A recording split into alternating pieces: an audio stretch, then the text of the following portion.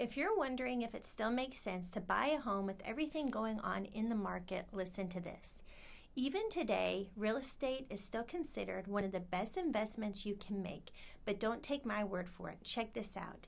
In an annual Gallup poll, Americans choose real estate as the best long-term investment, and it's not the first time it's topped the list either.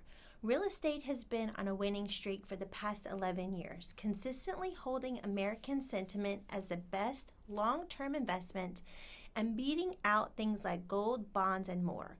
But why does it top the list year after year? Purchasing real estate can be a long-term strategy for building wealth in America. That's because it's typically a stable and secure asset that grows in value over time. And with any investment, that's all you can really hope for. Home ownership is a play that wins in the long haul as your equity grows throughout the years. If you're ready to buy a home, invest in your future, and help create generational wealth, let's connect. I'm Ann Hayden, the team leader of the Joe Hayden Real Estate Team at RE/MAX Properties East.